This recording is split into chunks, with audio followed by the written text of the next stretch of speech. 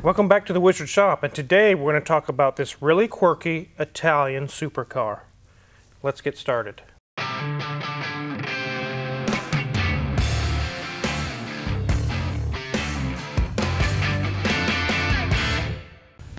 Supercar? Italian supercar? Yeah, well, It's a Subaru. it's a Subaru, but it's Italian designed Subaru. Oh, okay. Yeah, it doesn't look like the normal Subaru. No, this is a 1992 Subaru SVX. It's a lovely pearl marshmallow color. It's a really kind of a neat little car. It's kind of cool. Let's take a look at it. All right. So you guys just saw a video on the 2005 Maserati Coupe. Not only did the person that designed that car also design this car, but the person who owned the Maserati also owns this car.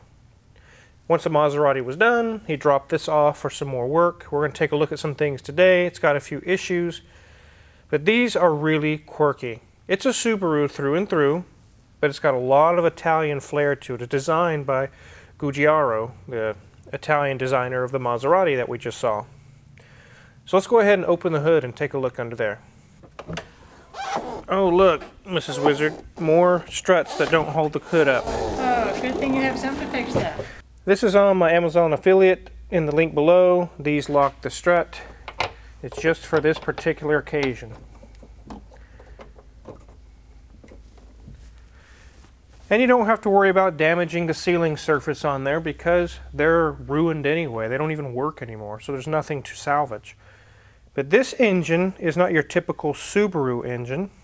It is a 230 horsepower, 3.3 liter flat six, or H6 you can call it. This one has double overhead cams. As you can see down here on this plastic timing cover, there are two cams on each side. Two there and two over there.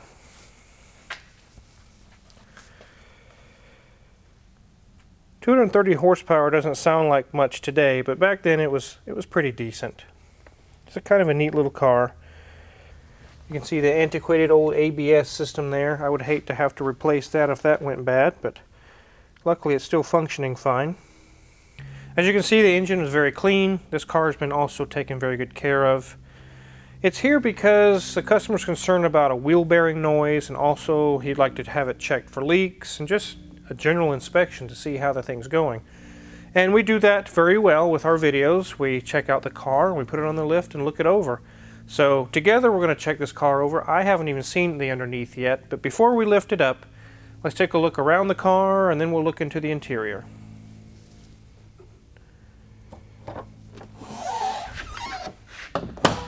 It looks kind of like a Dodge Intrepid on the front to me, or a very similar the Chrysler LHS style. I guess it's just a 90s style. That was what was cool back then. But it has, like Mrs. Wizard said, the pearl marshmallow looking paint. I'm sure there's a better name for that, but marshmallow will work. Marshmallow works. It's got 5-spoke twist style wheels that are in decent shape. It's got an interesting door, or as far as the window goes. This glass does not move, it's stationary. The only power window that you have is just a small section right here that goes up and down. And the same for the rear. So when you want to roll your whole window down, you don't get to do that on these. You only get this small little section here. Kind of interesting. It is dirty from, he trailered it up here and he went through some inclement weather and it got all over the car. You can see that. So it's a little dirty. But the rear end looks good. Subaru SVX. And this corner over here looks good. It's not banged up or beat up, scratched or dented.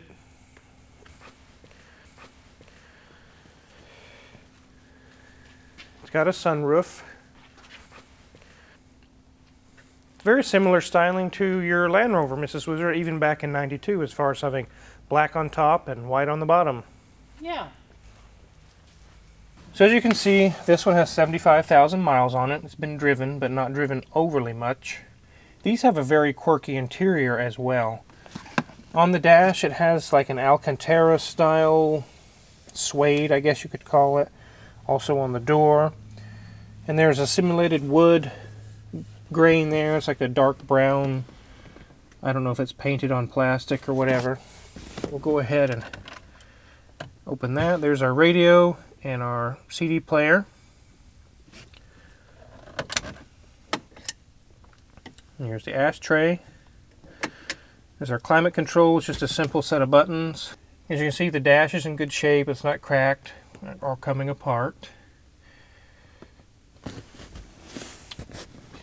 The seats are nice, comfortable seats. They're leather, and they're very plush, very supporting. It's got nice bolsters on them. They look very nice. And they have the iconic 1990s auto seatbelt. Oh yeah. Even Tyler's Lamborghini Diablo that he just bought has this setup on it. I think it's disconnected right now, but this was the 90s. This is what you got in the 90s. In the back seat, we see the similar setup as the front. Nice, comfortable leather seats. Luckily, these don't look like toilets, Mrs. Wizard. No, no, they do not. But they definitely do not have legroom. No, there's not much room in the back at all. The headliner's in good shape. No drooping, no tears, no cigarette burns. All in all, this car's in really pretty good shape. I thought that the parking brake was quite interesting. It looks like a shifter. To someone who just jumped in here and never been in one of these before, they may try to put it into gear with that. I don't know. Even the glove box has got nice Alcantara on it. Interesting. Very cool car. Very quirky. Very Italian style. Just definitely you can see it in the interior and the exterior. Well, let's get this thing on the lift.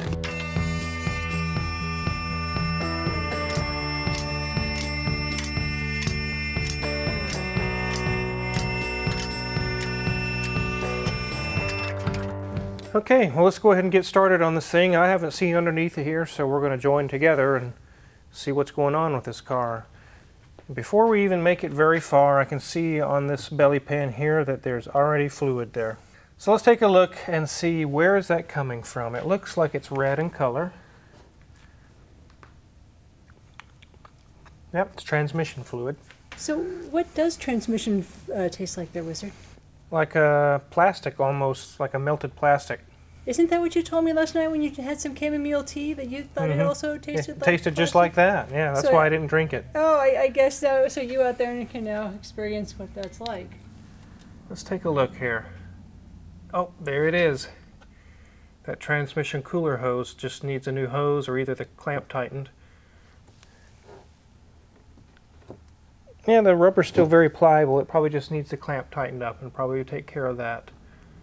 The other side is good. So there's a leak we found, and it looks like very easy to fix. I don't see any other leaks coming from the engine, really. I do see a little bit of a leak back here, though. Let me get my light and see. Oh, another loose hose clamp, Mrs. Wizard. Same scenario. Transmission fluid's leaking down.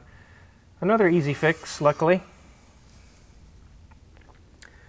So that's where all this fluid's coming from. And then here we have something leaking back here. I think it's coming from that leak up front that we just saw. And it's blowing back here because it's all wet all in through here. So that will very likely take care of that. That's water. Just normal water from being in the inclement weather. That's condensation coming out of the exhaust from just running it just for a little bit there. The transmission's nice and dry otherwise. This one being an all-wheel drive, it is a Subaru after all. Let's check up here for these wheels. The brakes look good. Nothing loose there. The strut looks good. It's not leaking. Sway bar link is good. So let's check over here. The brakes look good. And uh-oh. Something's loose there. Let's see what it is. It's the inner tie rod end. Right there.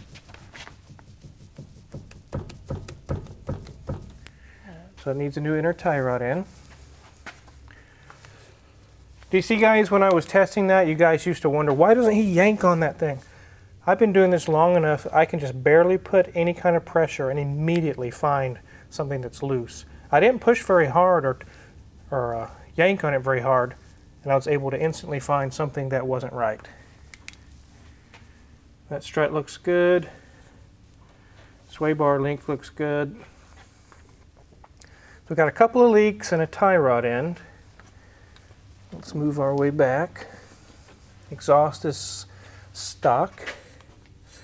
Check out this drive shaft. I don't feel anything loose.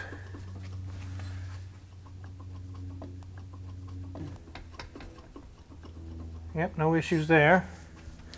I want to show you guys something on this drive shaft. As you can see on the U-joint, they're staked into place. It's got little dots where they've staked it with a tool so the U-joint doesn't come out. Typically, if those U-joints were to go bad, you have to buy a whole new drive shaft. I've actually taken these drive shafts to a couple of professional drive shaft shops in Wichita. All they do is drive shafts. And they hand it back to me and they're like, nope, we don't even begin to touch that. You're going to have to buy a whole new drive shaft. So that's kind of a bummer because that's probably a $10 or $20 U-joint. And they're going to spend $400 on a new drive shaft. It's kind of dumb the way they do that. Here we have a slight differential leak on the output seal here. It's not dripping on the ground.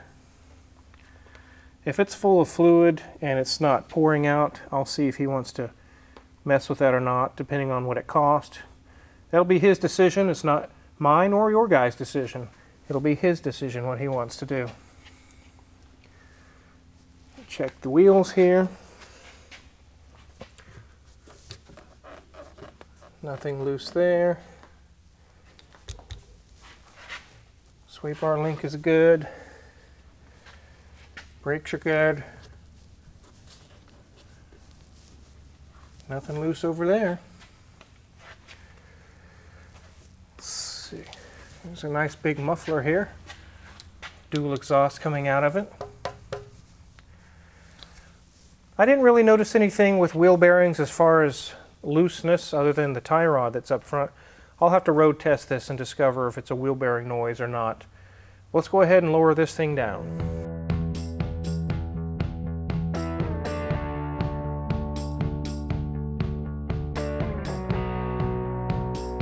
The owner said there's some parts in here, and let's take a look here and see. Oh, there's some hood struts, I think.